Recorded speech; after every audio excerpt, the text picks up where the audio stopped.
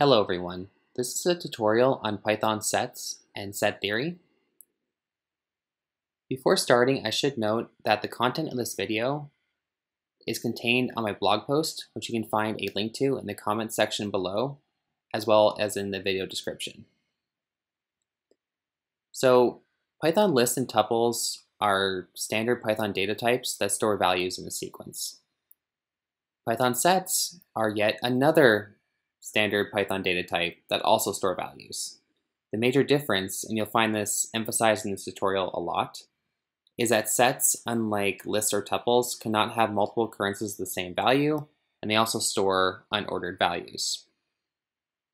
You'll see that this can actually be an advantage as well as a disadvantage in this tutorial. The first thing you have to know in working with a set is how to initialize it. So you can initialize an empty set by using set. In this case, I assigned an empty set to the variable empty set. You can also initialize a set with values. You just pass in a list to set. As you'll see here, I passed in this set to the variable data scientist, and I passed in this set to the variable data engineer.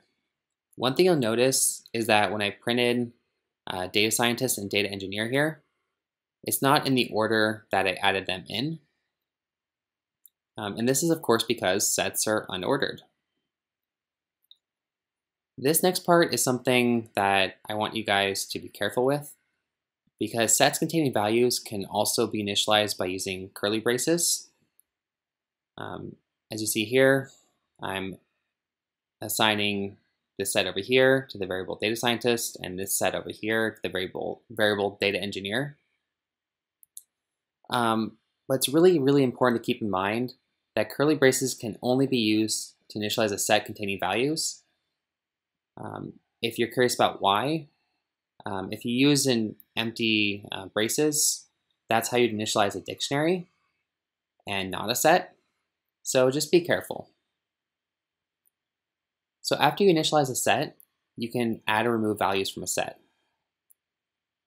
First, what I did in this example over here is I set this set to the variable graphic designer.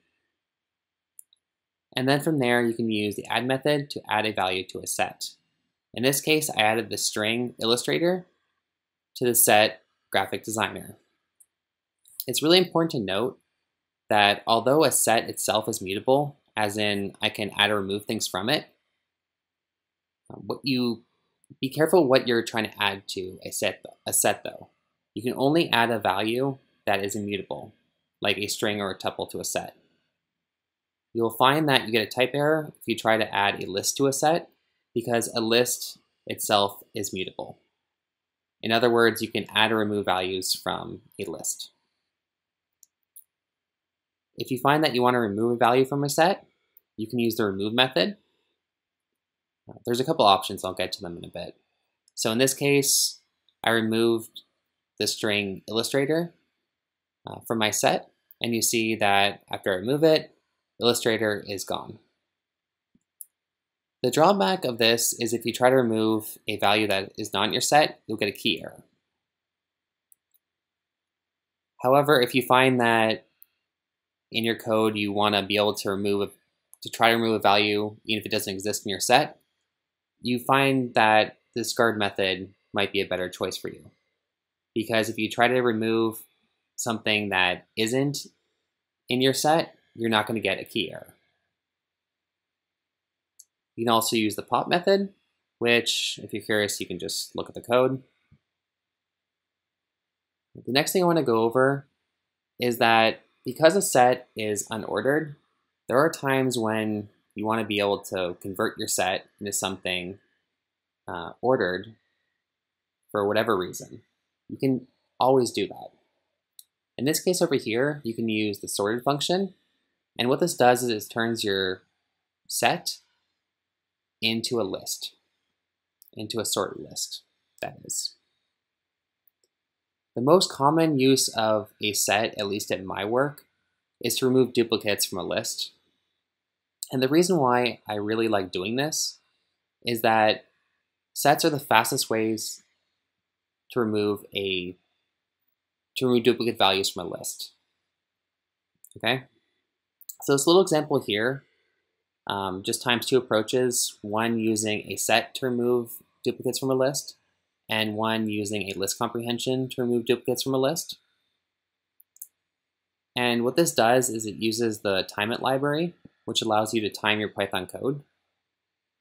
So in this case, when I ran this in a Jupyter notebook, I ran each approach 10,000 times, and the code here outputs the overall time it took in seconds.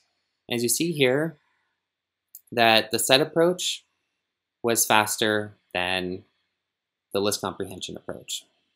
You may not find that that's that large of a difference, but it really can save you a lot of time if you have very large lists.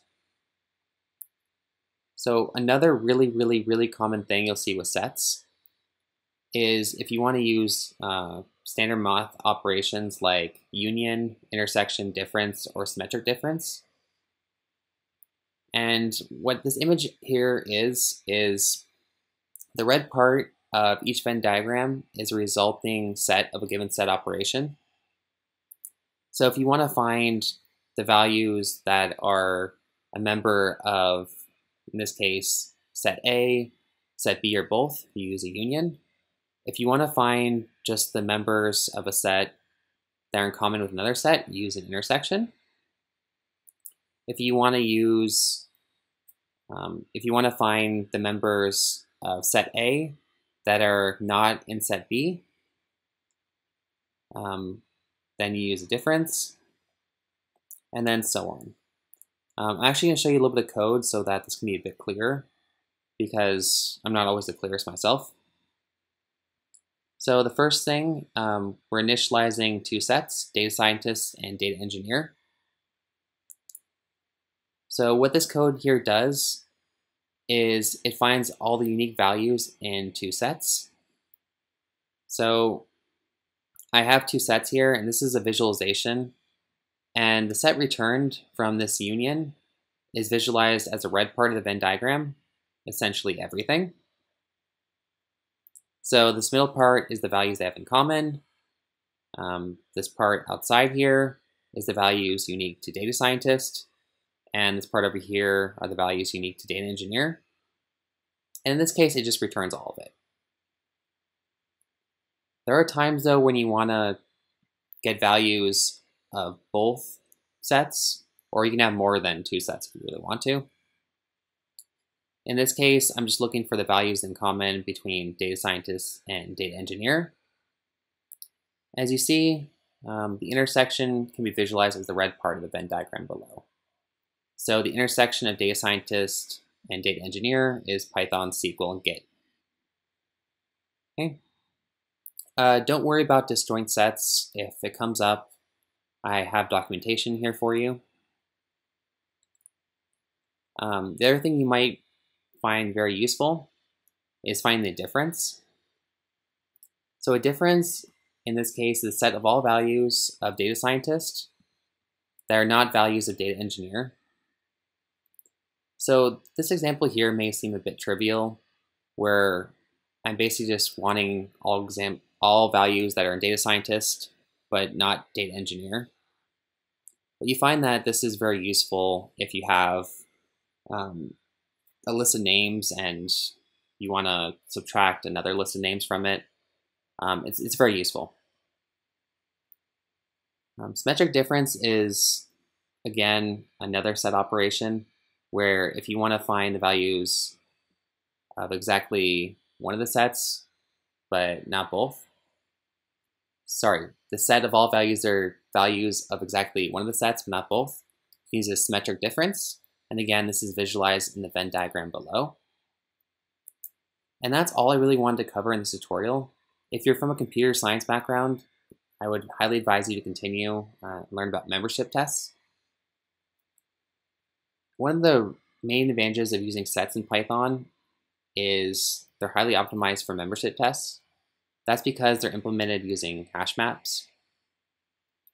And the average case time complexity of membership tests and sets are O of 1, i.e. constant time, versus O of n, linear time for lists. So the code below just shows a membership test using a list. This is something you're probably familiar with. However, this is not as efficient as using a membership test for sets. They're just more efficient. So that's it. Again, please let me know if you have any questions. I have more about sets in this tutorial, in this blog post. That's it.